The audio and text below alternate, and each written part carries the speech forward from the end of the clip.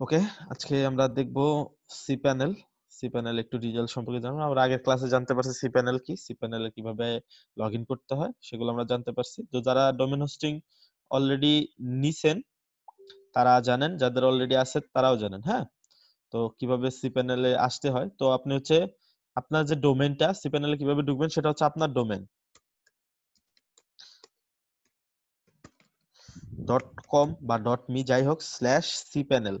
Video দেখা যাচ্ছে এটা না। ও আচ্ছা, আমি স্ক্রিনটা মেবি শেয়ার করিনি, সরি।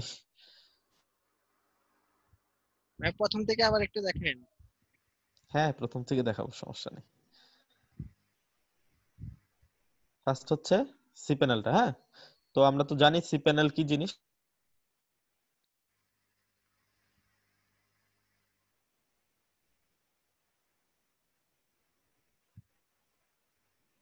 তো আগের ক্লাসে আমরা যতটুকু জানতে পারছি সেটা হচ্ছে সি প্যানেলটা কিভাবে লগ ইন করতে হয়। তো যারা জানেন না তাদের জন্য হচ্ছে, যারা ডোমেইন সিলেক্ট করছেন এই এই এই হবে আমার ওয়েবসাইট, যারা নিছেন অলরেডি তারা জানেন mydomain.com/cpanel দিয়ে হচ্ছে সি প্যানেলে ঢুকতে হয়। ঠিক আছে, যেমন আমার সাইটটা হচ্ছে আমার নামের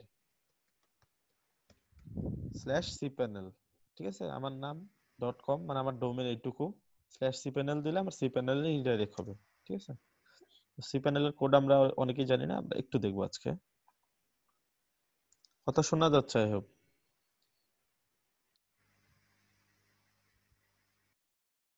হ্যাঁ, রেকর্ড মেবি হচ্ছে। তো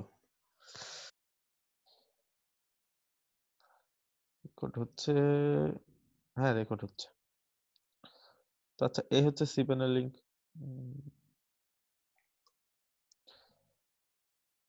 আর সি প্যানেল এইভাবে দিলে আপনার সি প্যানেলে ঢুকে যাবে। হ্যাঁ, আর সি প্যানেল আরেকটা কোড হচ্ছে আপনার ধরুন আপনার সাইটের লিংক ক্লোন হচ্ছে 2083, ঠিক আছে, অথবা 2082। এটা হচ্ছে আপনার সি প্যানেলে ঢোকার হচ্ছে রিডাইরেকশন কোড। দেখেন, আপনি সি প্যানেল যখন লিখবেন আপনি কিন্তু এটাতেই নিয়ে যাচ্ছে। সো আপনি এটা যদি যে মনে রাখতে চান মনে রাখতে পারেন। হ্যাঁ, আর যদি না চান /সি প্যানেল দিলেই হয়ে যাবে। সো বেশি কঠিন করার দরকার নেই, আপনি সি প্যানেল দিলে এই লিংকটাই চলে আসবে। হ্যাঁ, 2082।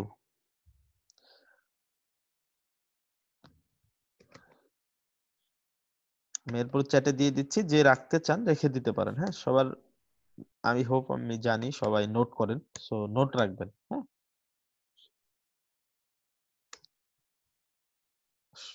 ওকে, পার্সোনালি চলে গেছে এটা।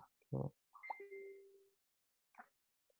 যাদের নেটের সমস্যা একটু কষ্ট করে করেন ক্লাসটা, বাকি রেকর্ড পাবেন। সো রেকর্ডে পুরাটা না দেখে ক্লাস করতে থাকেন যতটুকু এখানে মাথায় ঢুকে, এরপর বাকিটা আপনি রেকর্ড দেখে ক্লিয়ার করে নিন। হ্যাঁ, তো এরকম আসবে। ঠিক আছে, এরকম একটা ইন্টারফেস আসবে। তো ডোমেইন হোস্টিং যারা নিছেন, আপনাকে হোস্টিং প্রোভাইডার হচ্ছে এখানে একটা ইউজার নেম দিবে, একটা পাসওয়ার্ড দিবে, সেটা দিয়ে আপনাকে লগইন অপশনে ঢুকতে হবে। অলরেডি যারা ডোমেইন হোস্টিং নিছেন তারা জানেন, তাদেরকে একটা ইউজার নেম একটা পাসওয়ার্ড দেওয়া হয়েছে। ঠিক আছে, সো ইউজার নেম এখানে দিবেন, পাসওয়ার্ড এখানে দিয়ে লগইনে ঢুকে যাবেন। লগইনে ঢুকলে সেম এরকম একটা ইন্টারফেস আপনার কাছে চলে আসবে। ঠিক আছে,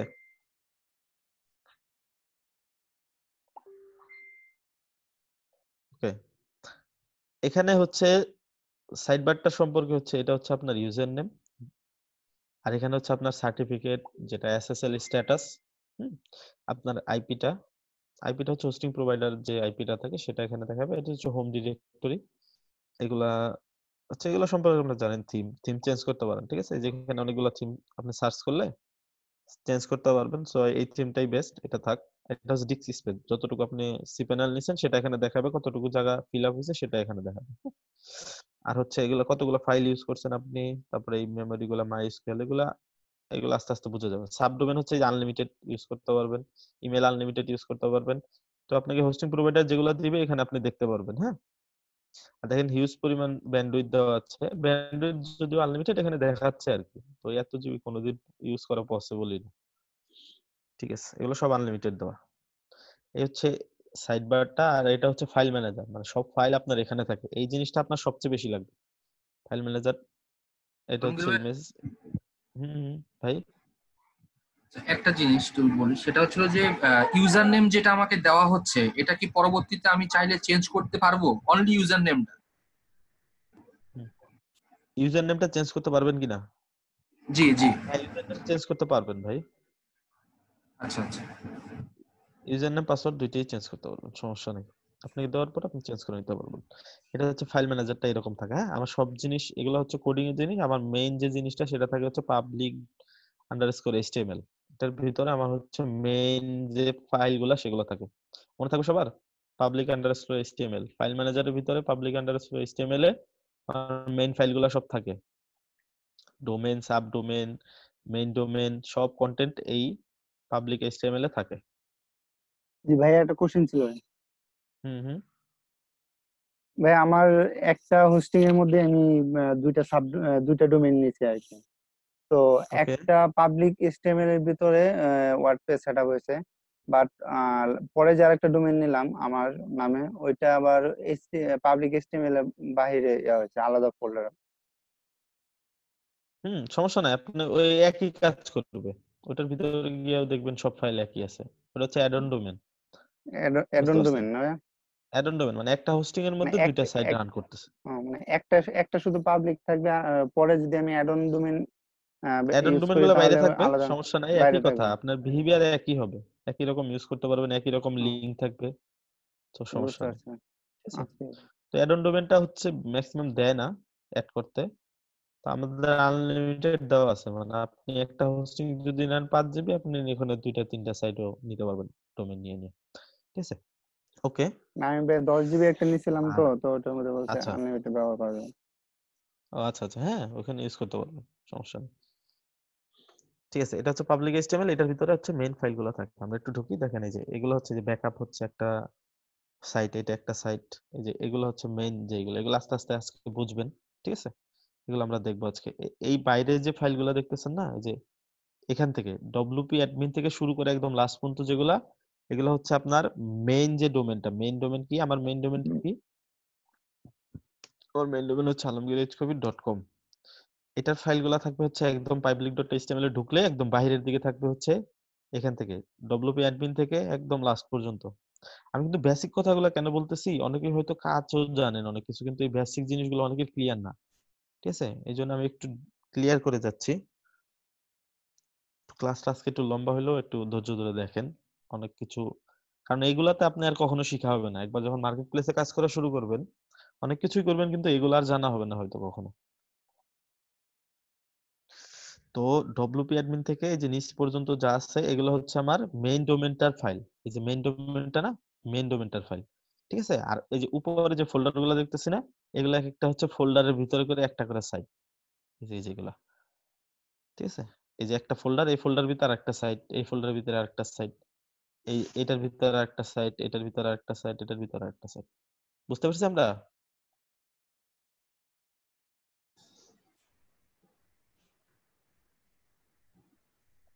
কোনো প্রবলেম থাকলে আনমিউট করে বলবেন অথবা কমেন্ট করবেন।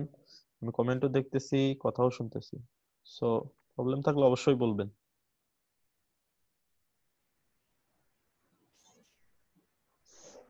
ওকে, ওকে, সবাই বুঝতে পারছে।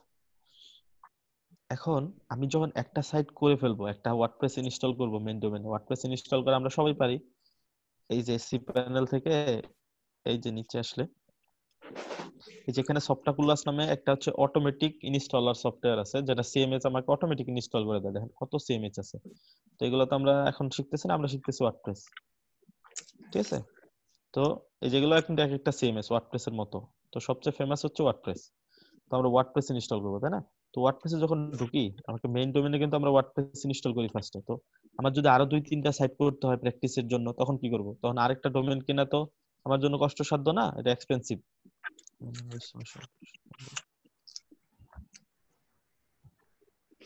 আপাতত ম্যানুয়াল ইনস্টলেশন আপনাদের লাগতেছে না। ম্যানুয়াল ইনস্টলেশনটা হয়তো সামনে আসবে, অথবা নিজে থেকে আপনি আমার সাথে যোগাযোগ করেন। শর্ট, কারণ ম্যানুয়াল ইনস্টলেশন দিলেই হবে কি, অনেকে হচ্ছে একটু হয়ে যাবে, ধরে রাখতে পারবে না বিষয়টা। তো অটোমেটিক দিয়ে শিখতে থাকুক, যখন ইউজুয়াল হয়ে যাবে তারপর ম্যানুয়ালটা দেখাই দেবে একদিন, ওটা মনে করেন।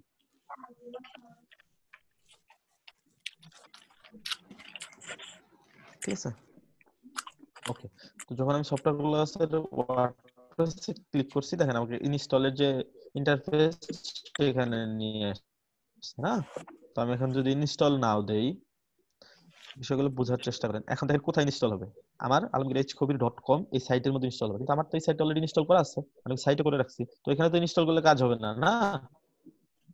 তো এটাতে আমার কি করতে হবে, একটা ফোল্ডার বানাইতে হবে, এই ফোল্ডারের ভিতর আবার সাইট করতে হবে। যেমন এই যে দেখেন, এই যে রবিন নামে একটা ফোল্ডার, সেটার মধ্যে সাইট করা, এলি2 নামে একটা ফোল্ডার, এটার মধ্যে সাইট করা, ইলি নামে একটা ফোল্ডার, এটার মধ্যে সাইট করা, মানে এরকম একটা ফোল্ডার বানাইতে হবে, সেই ফোল্ডারের ভিতরে সাইট করতে হবে, তাই না? তো দেখেন ও আমার জন্য কত ইজি ক্রিয়েট করে সেখানে সাইট উঠাই দিবে আমাকে, বুঝতে পারছেন ভাই? কথা ক্লিয়ার না? কথা ক্লিয়ার হওয়ার কথা ভাই, কথা কি ক্লিয়ার না? কমেন্ট করেন তো একটু। হ্যাঁ ক্লিয়ার ভাই, আপনার হয়তো একটু নেটে সমস্যা হচ্ছে, একটু ওয়েট করেন, ঠিক হয়ে যাবে।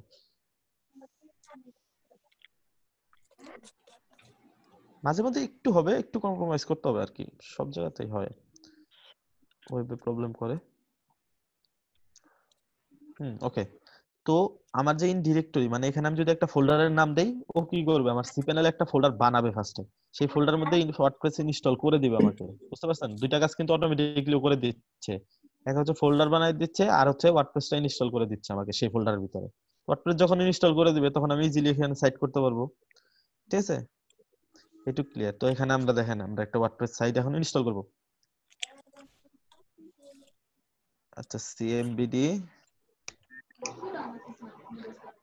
আচ্ছা আমরা যদি সিএমবিডি দেই, কারণ আমি যদি এখানে সাইট লিখি 61 ভাইরা হচ্ছে মন খারাপ করবে, 61 লাগলে 60 এর ভাইরা মন খারাপ করবে, সিএমবিডি লিখে দিলাম। হ্যাঁ ওকে। এখন সাইটের নেম, মানে সাইটের নেম থাকে না, এখানে দেখেন ঢুকেন তাহলে বুঝতে পারবেন। এই সাইটের নেমটা কি? সাইটের নেমটা হচ্ছে দারাজ। এখানে আপনি যেটা দিবেন সেটা হচ্ছে আপনার সাইটের নেম থাকবে, বুঝতে পারছেন? আর দারাজের দেখেন একটা টাইটেল আছে, যদি ওরা মেবি অ্যাড করে নেই, দেখি এটা লোড হোক। আচ্ছা ওইটা অ্যাড করে নেই, এটা হচ্ছে টাইটেলটা, আর হচ্ছে দেখেন এই যে এখানে যে মাই ব্লগটা আছে না, এটা হচ্ছে আপনার সাইটের নেম, মানে কি সাইটটা কি, যেমন ধরেন আমার সাইটের নেম আমার নামই তো না, আমার নিজের জন্য করতেছি ধরেন, অথবা আমি যদি দিই এখানে সিএমবিডি, সিএমবিডির জন্য করতেছি। এই টাইটেলটাতে কি হবে, আমি যদি আমার পোর্টফোলিও সাইট করি সেটা হবে, ই কমার্স সাইট করি সেই টাইটেলটা হবে, তাই না? তো e commerce platform, by everything you want. আবার যদি গ্রামীণ ফোন, এখানে কি থাকবে, এখানে বলবে যে চলো বহুদূর, আবার কিছুদিন পর চেঞ্জ করে দিবে হচ্ছে কাছে থাকুন, তাই না? আর এখন হচ্ছে স্টে হোম। সো এরকম এই টাইটেলটা এখানে ইউজ হবে, তাই না? গ্রামীণ ফোনের জন্য আমি যদি সাইট করি। আর বাংলা লিংকের কি জানো, 6061 দেন, 6061 ড্যাশ তো ইউজ করা যাবে না ভাই, মানে নেই তাইলে কি? হ্যাঁ হ্যাঁ চাইলে চেঞ্জ করা যাবে, টাইটেল চাইলে চেঞ্জ করা যাবে। গ্রামীণের জন্য প্রজেক্ট করলে বিপদ, বুঝছেন? 2-3 দিন পর পর আপনাকে এসে চেঞ্জ করে দিতে বলবে। বাংলা লিঙ্ক হচ্ছে চলো পাল্টাই, মেবি সামথিং লাইক দ্যাট, আমি শিওর না। যাই হোক, ওরা যা করে করুক, আমরা হচ্ছে সাইট করি। হ্যাঁ আচ্ছা সিএমবিডি এইখানে দিয়ে দিলাম টাইটেল, হ্যাঁ এইখানে দেই, হ্যাঁ ফর। আর একটা জিনিস আজকে খেয়াল করছি, আপনারা ফোন দিয়ে ছবি তুলে তুলে গ্রুপে দিচ্ছেন, কেন স্ক্রিনশট দেখাই নাই আপনাদের? স্ক্রিনশট দিতে হবে, লাইট শট দিয়ে দেন, যা দিয়ে দেন স্ক্রিনশট দিয়ে সেটা দিতে হবে। ফোন দিয়ে ছবি তুলে দেন, এটা যদি আরেকদিন দেখছি আমি, এটা মানে একদমই খুবই আনপ্রফেশনাল, বুঝতে পারছেন? ফোন দিয়ে ছবি তুলে আপনি গ্রুপে দিচ্ছেন, এটা দেখেন কি সমস্যা, এটা একদম কেমন দেখা যায় বলেন? আপনি এখন ফ্রিল্যান্সিং শিখতেছেন, সো আপনাকে অবশ্যই স্মার্ট হইতে হবে। বাট কিভাবে আপনি স্ক্রিনশট নেবেন? এখান থেকে লাইট শট দিয়ে স্ক্রিনশট নেন, অথবা আপনার ব্রাউজার থেকে স্ক্রিনশট নেন, ফোন দিয়ে ছবি তোলা যাবে না, এটা একদমই খুব বড়। আপনি ক্লায়েন্টকে কিভাবে দেখাবেন বলেন? ক্লায়েন্টকে এভাবে ছবি তুলে দিবেন? ঠিক আছে ওকে, এটা মনে রাখবেন সবাই, স্ক্রিনশটটা দেখাই দিচ্ছি ওইভাবে করবেন, এই জন্যই ফার্স্ট আপনাদের এগুলা দেখানো। ভাইয়া বা এসে লাইট শটটা মানে ইনস্টল করে রাখলে থাকে না, ঘন্টাখানিক থাকে, তারপর আবার আনইনস্টল হয়ে যায়, নতুন করে ইনস্টল করতে হয়। ওটা পোর্টেবল নামাইছেন মেবি, পোর্টেবল নামাইলে হবে না। জি ভাই। পোর্টেবলটা না, আপনি হচ্ছে মেইন সফটওয়্যারটা নামাইতে হবে, আবার সার্চ করে দেখবেন মেইন সফটওয়্যার পোর্টেবল লেখা নাই, সেটা নামাবেন। জি ভাই, দিতেছি জি ভাই। ফার্স্টে, যাচ্ছিল না কেন জানি, পরে ফোন দিয়ে দিছি। আচ্ছা না, আমি কাউকে মেনশন করে করি নাই। আচ্ছা আপু হয়তো দিচ্ছেন, আপনি মাইন্ড করেন না, আমি কাউকে মেনশন করে এটা বলি নাই, আমি বললাম হচ্ছে সবাই যেন এটা মনে রাখে। হ্যাঁ, আমি শিওর দেখিও নাই কে দিছে, কিন্তু দেওয়া যাবে না ফোন থেকে ওইভাবে ফটো তুলে দিবেন না। ওকে, এই পর্যন্ত আমরা বুঝছি, এই পর্যন্ত কারো সমস্যা নাই। আর এখানে হচ্ছে ইউজার নেম, এখানে হচ্ছে পাসওয়ার্ড। এটা যা দিবেন সেটা হচ্ছে আপনার সাইডে থাকবে। আগে কি করতো ওরা, এখানে অ্যাডমিন, এখানে অ্যাডমিন দিয়ে দিত, তো মানুষ কি করতো, কিছু চেঞ্জ না করে ইনস্টল করে দিত। এই জন্য ওরা এখন চালাকি, ওরা চেঞ্জ করে দেয়, বুঝছেন?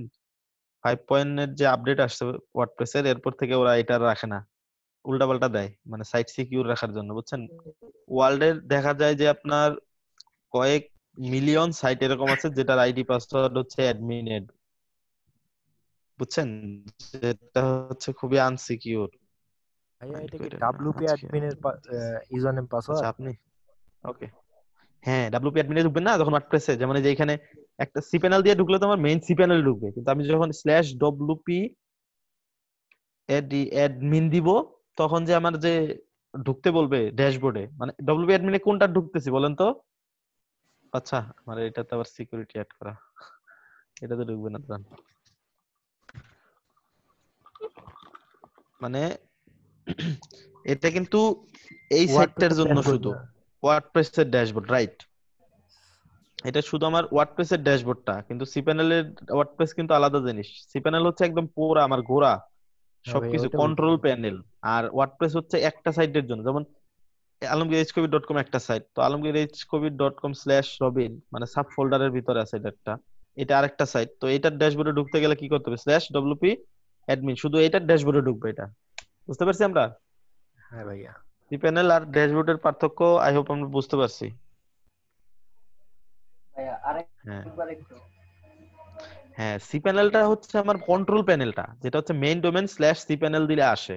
হ্যাঁ, কিন্তু ওয়ার্ডপ্রেসের ড্যাশবোর্ডটা হচ্ছে এক একটা সাইটের জন্য একটা করে ওয়ার্ডপ্রেস, প্রতিটা সাইটের জন্য একটা করে ওয়ার্ডপ্রেস।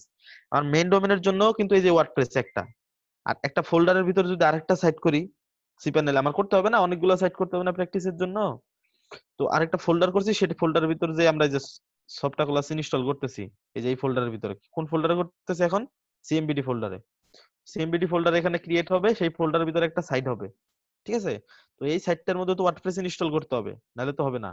কারণ মেইন ডোমেনে শুধু ওয়ার্ডপ্রেস ইনস্টল করলে মেইন ডোমেনের জন্য কাজ করবে, আবার ফোল্ডারের ভিতর ওয়ার্ডপ্রেস ইনস্টল করলে ফোল্ডারের ভিতরে কাজ করবে। তো ওই ফোল্ডারের ভিতরের সাইটে যদি ঢুকতে চাই, তখন আমাকে ঢুকতে হবে /wp অ্যাডমিন। বুঝতে পারছি? দিলেই এরকম আসবে। তো এই যে আইডি, এই যে পাসওয়ার্ড দিতে হবে না, সিকিউর করতে হবে না, নাহলে তো যে কেউ আমার সাইটের মধ্যে ঢুকে সব নষ্ট করে দিয়ে আসবে। সো এই হচ্ছে আইডি, এই যে পাসওয়ার্ড। তো আমরা এখানে দেই, আমরা দিচ্ছি খুবই হার্ড একটা পাসওয়ার্ড দিব,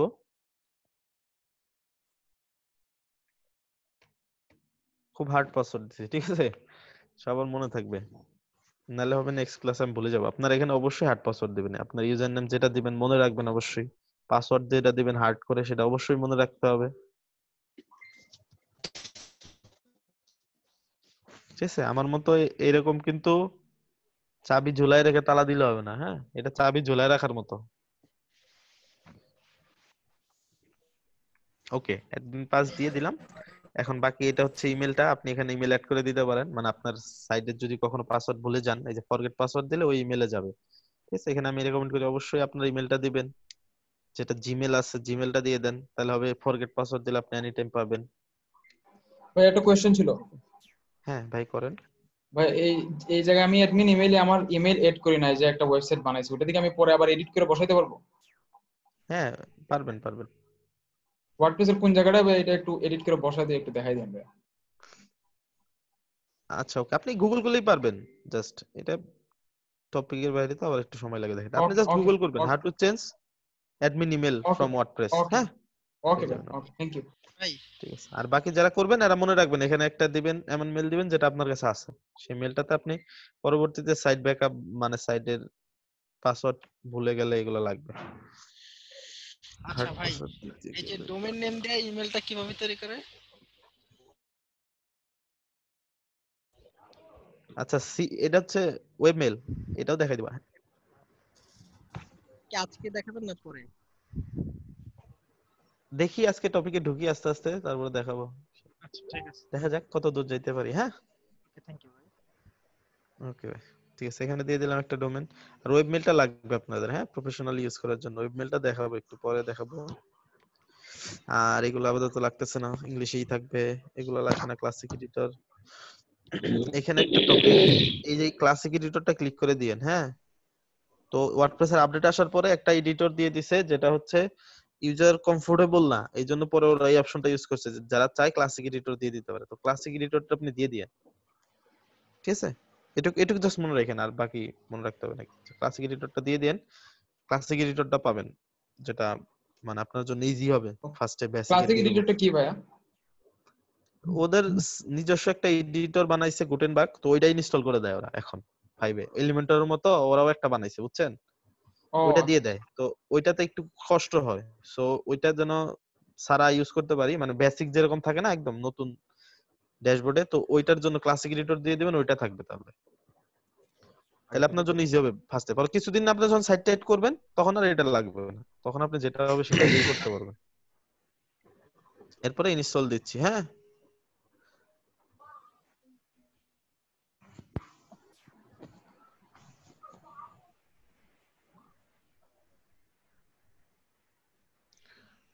আমরা ওয়ার্ডপ্রেস সাকসেসফুলি ইনস্টল করে ফেলছি। তো এটা হচ্ছে আমাদের সাইট।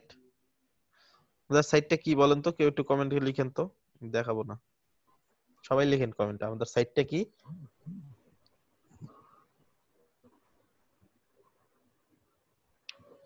আমি কিন্তু খেয়াল করি কে বেশি কমেন্ট করেন, তারপর কার অ্যাক্টিভিটি বেশি।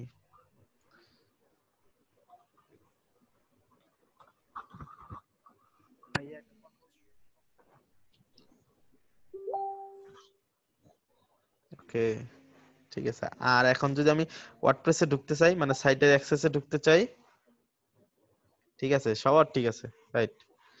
তাহলে কি করতে হবে বলেন তো, কি কি লিংকে ঢুকতে হবে? হ্যাঁ, পুরাটা লিখেন। আচ্ছা, domain.com/ এভাবে লিখেন, domain.com/cmbd/ কি হবে সেটা লিখেন সব। হ্যাঁ, ঠিক আছে, রাইট। domain.com/wp-admin হবে? এটা কিন্তু না, domain.com/wp-admin হবে না। domain.com/ দিয়ে হচ্ছে আমার সাইটে ঢুকতে হবে, cmbd না সাইটটা, এরপরে না /wp-admin।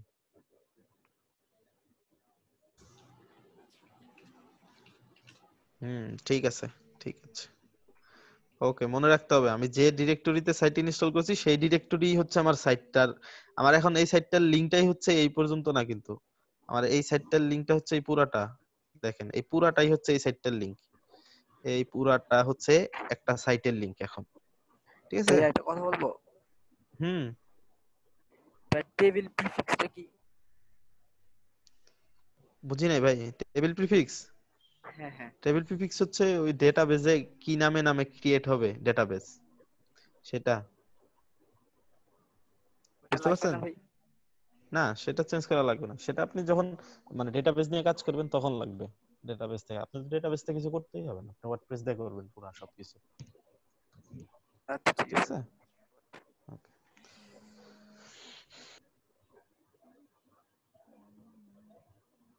ওকে ভাই, একটা ডেটাবেসে কয়টা ইনস্টল করে দেয়? আপনি আনলিমিটেড ইনস্টল করতে পারেন ওয়ার্ডপ্রেস, যে পর্যন্ত জায়গা আছে। এই যে সিএমবিডি ইনস্টল করছি, সিএমবিডি 1 2 3 100 পর্যন্ত যদি করি, জায়গা থাকলেই হবে। দেখেন, এখন আমরা চেক করব এখানে এখানে আসছে কিনা। কই আসবে বলেন তো? সি প্যানেলে ফিরে যাই। হ্যাঁ, প্রথমে ঢুকছি কই, ফাইল ম্যানেজারের ভিতরে আছে ফাইলগুলা, সি প্যানেলে গিয়া। তারপর কই আছে, public.html আছে। পুরো সাইট হচ্ছে এখানে না, আর হচ্ছে আমরা যে ইনস্টল করছি এই যে সিএমবিডি সাইট পাইছি, এটার ভিতরে পুরো সিএমবিটি সাইট মানে যেটা আমরা ইনস্টল করছি ওয়ার্ডপ্রেস সেটা এটার ভিতরে আছে। হ্যাঁ, সবাই 2 মিনিট পরে সেম লিংকে আবার জয়েন করবে। ঠিক আছে? তো আমাদের এটার ভিতরে ইনস্টল হয়ে গেছে। এটার ভিতরে দেখেন পুরো সাইট চলে আসছে এখন। যা যা লাগে দেখছেন সবকিছু চলে আসছে একদম same to same. So cPanel এর কাজ আমরা বুঝলাম, ওয়ার্ডপ্রেস ইনস্টল করে আমরা বুঝলাম। আমি কিন্তু আস্তে ধীরে বুঝাইলাম, যেটা টপিক অলরেডি শেষ হয়েছে এরপরেও বুঝাইলাম। এরপরে আশা করি আর কারো সমস্যা থাকবে না। সমস্যা থাকলে অবশ্যই বলবো। চাই না বেসিকে সমস্যা থাক কারো। ইয়ার ও আচ্ছা, গুণ গুনানের সমস্যাটা হচ্ছে মানে কোরআন তালাওয়াত করতেছে, প্রবলেম হচ্ছে। তাহলে আমি অন্য রুমে যাই।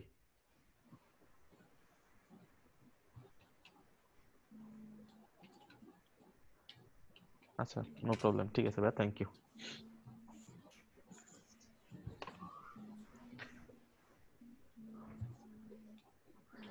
ওকে, তো সবকিছু ইনস্টল হয়ে গেছে। আমরা হচ্ছে এই লিংকটাতে এখন ঢুকবো, চলেন। ঢুকছি, এটা হচ্ছে লিংক আমাদের। হ্যাঁ, তো লিংকটাতে আমরা ঢুকি, দেখি কি আছে আমাদের লিংকটাতে। জাস্ট একটা বেসিক ওয়ার্ডপ্রেস সাইট ওরা ইনস্টল করে দিয়েছে। হ্যাঁ, বাকি যা করতে হবে আমার করতে হবে। ঠিক আছে, স্ল্যাশ যে আছে এখন, এরপরে আমাদের ডব্লিউপি অ্যাডমিনে যদি ঢুকি, ডব্লিউপি অ্যাডমিন, ঠিক আছে, পাইছি ডব্লিউপি অ্যাডমিন। এখন এন্টার দেই, কারণ আমরা ড্যাশবোর্ডে ঢুকতেছি। এখন ইউজার নেম পাসওয়ার্ড মনে আছে? Admin pass, right, admin pass. Admin হচ্ছে ইউজার নেম, আর পাসওয়ার্ড যেটা দিছি পাস দিছি। সবারটা কিন্তু এটা থাকবে না, আপনারা যেটা দিবেন সেটা থাকবে। ঠিক আছে, তো রিমেম্বার মি দিলে ব্রাউজারে সেভ হয়ে থাকবে, রিমেম্বার মি যদি না দেয় সেভ হবে না। তো রিমেম্বার মি দিয়েও দিতে পারে, কারণ এটা সেভ হলে সমস্যা নাই। ঢুকে গেছি।